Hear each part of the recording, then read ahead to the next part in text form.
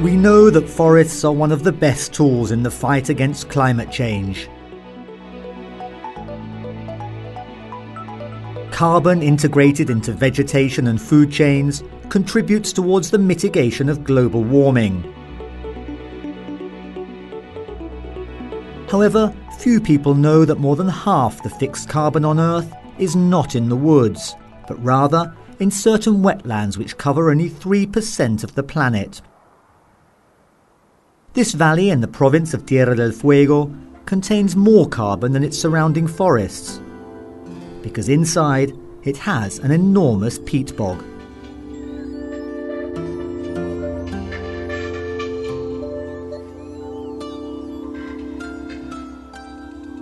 Although peatlands represent around half of the world's wetlands, they are barely known in Latin America.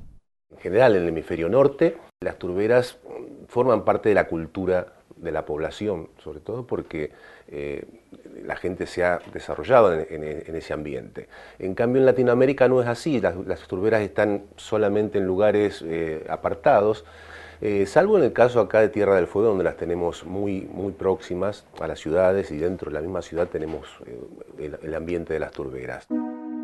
Located in the southern extreme of South America, Tierra del Fuego contains 95% of Argentina's peatlands, many of them forming a complex mosaic with the surrounding forests. There's a wide variety of peatlands in Tierra del Fuego. However, the most notable are dominated by sphagnum moss, whose fibres may be tens of centimetres long.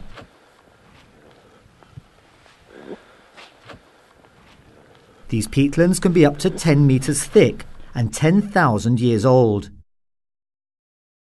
We can find many plants coexisting in them, including bushes and dwarf trees.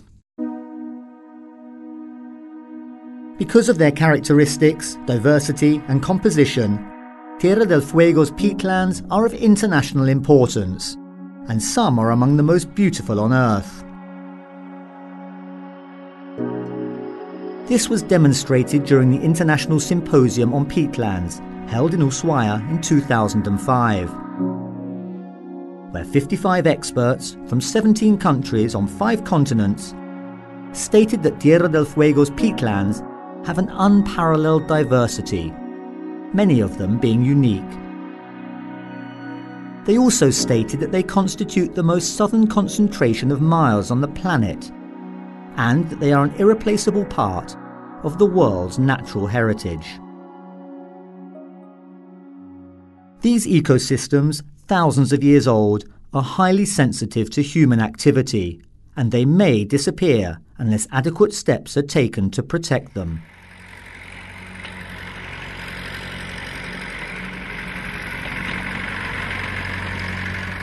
Many peatlands in Tierra del Fuego are in danger. The main impact comes from extractive industries. La explotación de las turberas para la elaboración de sustratos, para horticultura, para almácigos, es actualmente la principal amenaza sobre las turberas locales. There are no social benefits to be had from peatland exploitation because it generates such low employment. The extraction of peat also produces great ecological and visual damage, making it an unsustainable activity. Before extraction, peat is drained. Thus, it dries quickly and degrades through biological processes. This activity has a direct bearing on climate change. Peatlands are vast carbon reservoirs. It's been estimated they store a carbon stock equal to all terrestrial biomass, and twice the amount in the world's forests. As they develop, forests accumulate carbon progressively, until, on reaching maturity, that stock peaks. Active peat bogs go on fixing carbon throughout their slow but ongoing photosynthetic activity. Las turberas siempre tienen la capacidad de almacenar carbono a lo largo de toda su existencia, Y esa entonces es la gran importancia, no solo la capacidad actual de almacenar carbono, sino su potencial hacia el futuro. In this way, they provide a vital service for climate regulation by mitigating global warming. On the other hand, the destruction of peatlands by drainage and the conversion of land for agriculture, fires and peat extraction, is today causing 10% of all global carbon dioxide emissions.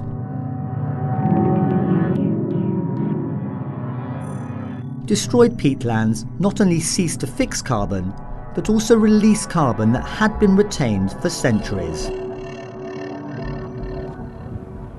Besides fixing carbon and storing it, peatlands provide priceless services to the environment.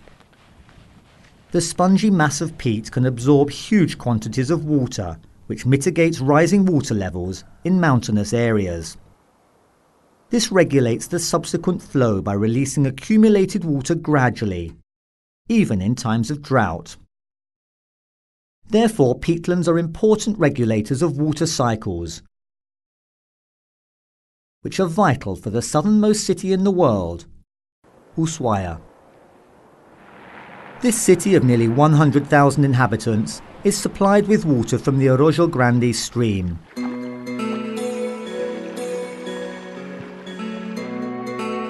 The Vinciguera Glacier and Andorra Valley peatlands form part of its regulatory system.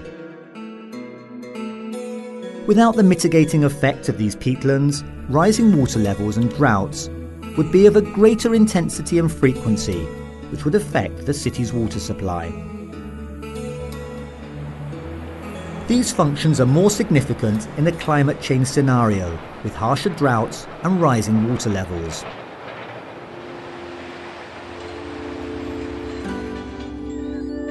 This process is starting to be observed in Tierra del Fuego. Some glaciers have been retreating for the past 4 decades, losing their capacity to regulate water resources. In this context, protecting peatlands may be one of the best methods to regulate activity in the water basin. Because of these threats, the Vinciguera Glacier and associated peatlands were declared a Ramsar site in 2009. This now means that along with Tierra del Fuego National Park, 74% of Arroyo Grande's basin is protected, in a major step towards preserving Ushuaia's future water supply.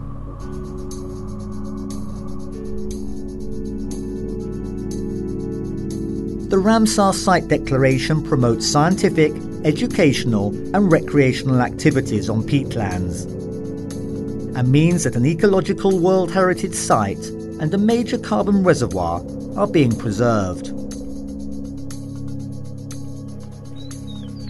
But the future of many peatlands in Tierra del Fuego is uncertain. Although at present the exploitation rate is 0.1%, in recent years license requests to exploit them have risen 100-fold, a clear sign of the pressure to exploit them.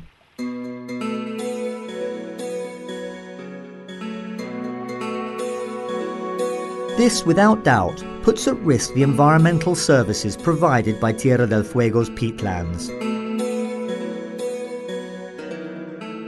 Speeding up financing mechanisms for their study and preservation would allow a re-evaluation of a unique and irreplaceable natural heritage site, vital for providing ecological services and for mitigating climate change.